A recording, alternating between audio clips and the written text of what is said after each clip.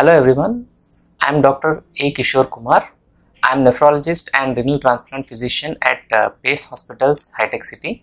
Today I will be discussing about dialysis, hemodialysis, peritoneal dialysis, and what are the advantages, disadvantages of each type of dialysis, and what are the complications associated with them.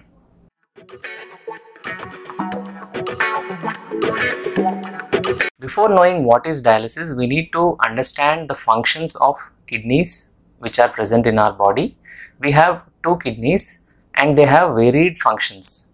Most important function of kidneys is to remove the excess waste products which are generated in our body in day-to-day life and to remove the excess water from our body. Along with that, it will also maintain the bone health, it will try to maintain the acid-base balance in the body, and it will also maintain the blood glucose levels and also maintains hemoglobin levels. So these are some of the important functions of kidneys. So whenever kidneys fail, which we call as end stage kidney disease, kidneys cannot do the above the said functions, and all the waste products and excess water will get accumulated in our body. So if kidney fails, something has to take over the function of kidney. So the process or the procedure during which the excess waste products and excess water is removed from our body is called as dialysis.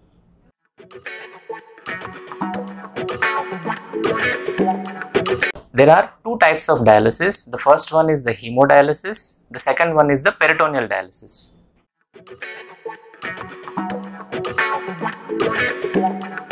Hemodialysis, as the name suggests, hemo means blood. So the dialysis is done by filtering the blood directly.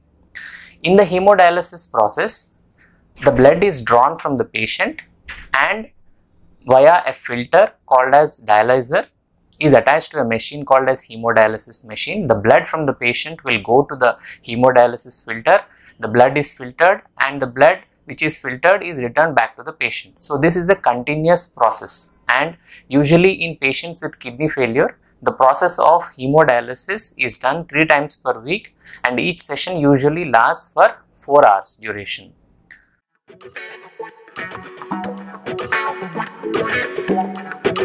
In the peritoneal dialysis, we take the advantage of our own body for dialysis procedure. There is something called as peritoneal membrane. This is a membrane which covers our organs in the abdomen, and there is a cavity called peritoneal cavity. This cavity is surrounded by the peritoneal membrane. What we do in peritoneal dialysis is we place a catheter inside in our tummy or the abdominal area, and through that catheter we instill the dialysis fluid into our own abdomen or the tummy area, and through this peritoneal membrane the dialysis process takes place. The waste products from the blood will get exchanged into the dialysis fluid, and after some time, around 6 to 8 hours, the dialysis fluid which we have instilled into our abdomen will be removed out. So this is the process of peritoneal dialysis.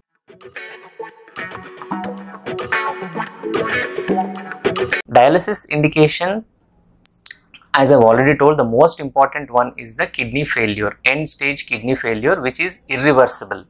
In this condition, kidneys are not functioning and the dialysis will be permanent. And the second one is the acute kidney injury. Acute kidney injury usually happens in patients who are hospitalized and their kidneys fail temporarily, which we call as acute kidney injury, and kidney recovers after some time usually. So till that time, the dialysis support is provided to the patient.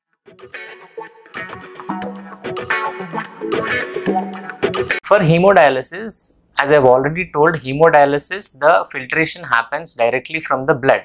So we need to get the patient, get the blood out of the patient. So this can be done by variety of ways. The most common way by which this is done is usually a catheter or a tube which we insert into the neck or in the femoral area called as dialysis catheter. From that catheter, the blood is drawn and simultaneously it is instilled back into the patient. But these dialysis catheters have their own complications like infections, and they may get blocked, or it may lead to clotting of the blood vessel into which they are placed. So the permanent solution for patients who are having kidney failure is the creation of arteriovenous fistula, which is also called as AVF. So arteriovenous fistula is usually created in the left forearm, and this is a small surgical procedure. After creation of the arteriovenous fistula in the forearm, usually it will take 6 to 8 weeks for the fistula to mature, and through that fistula we place 2 needles, and through that needles the blood is drawn, and simultaneously it is sent back to the patient during the dialysis procedure. So the prerequisite for permanent dialysis patients is the creation of arteriovenous fistula.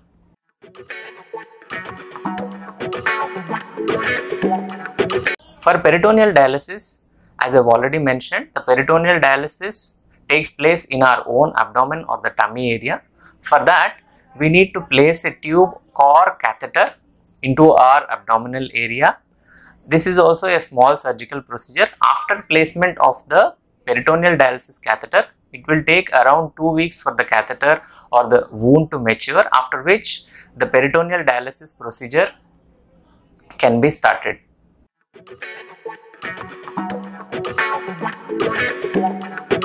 If we take advantages of hemodialysis, hemodialysis will be done 3 times per week, and it will be done only for 4 hours duration in the each session. So patient will have to come to a dialysis unit or a hospital where the procedure is done, and need to stay in the hospital for 4 hours duration 3 times per week, and in the rest of the days in the week he can be free and he can do his own work. And the most important disadvantage or the complication of the hemodialysis is the complications which can happen during dialysis. The most important one is the drop in the blood pressure called as hypotension. During hemodialysis, whatever water patient takes during the previous 2 days, or the excess water or the weight gain, has to be removed in the 4-hour session. So there will be rapid removal of fluid during dialysis, during which the patient can develop hypotension. Other complications can also develop like headache, muscle cramps or weakness, and there can be drop in blood glucose levels also. So these are the complications which are usually associated with hemodialysis.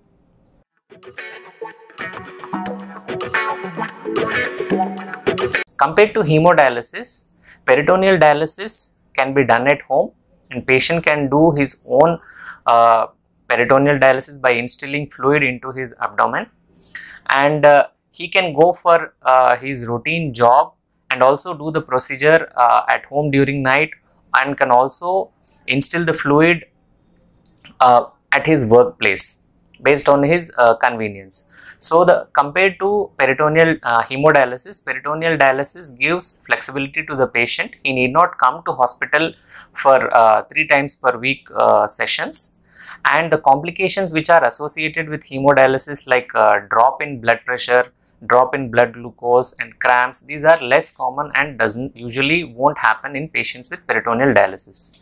The complications which are associated with peritoneal dialysis are different. The first and the most important one is the risk of infection.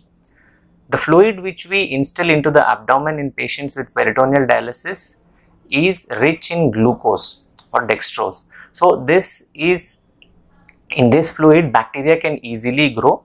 So strict aseptic precautions or the neatness is very important for peritoneal dialysis, or else it can lead to peritoneal infection.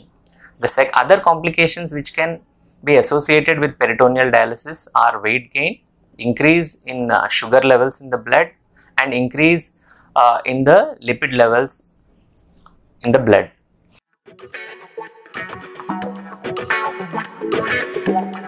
So as I have already mentioned, the indication for dialysis can be permanent kidney failure called as end-stage kidney disease or acute kidney injury. If it is an acute kidney injury, usually dialysis will be done till the time kidneys recover by themselves. Whereas in patients with end-stage kidney disease, dialysis should be done lifelong or until the patient gets a kidney transplantation.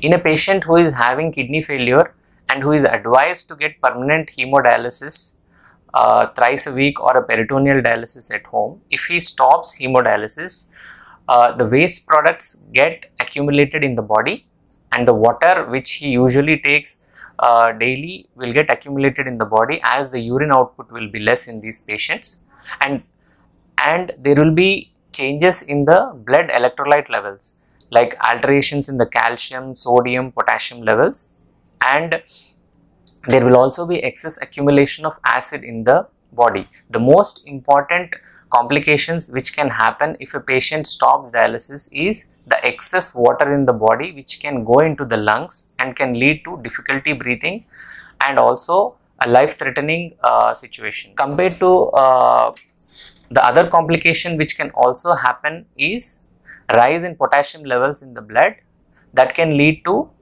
heartbeat irregularities, and it can also be a life-threatening situation. So hemodialysis, if it is advised permanently, should not be stopped without consulting a nephrologist.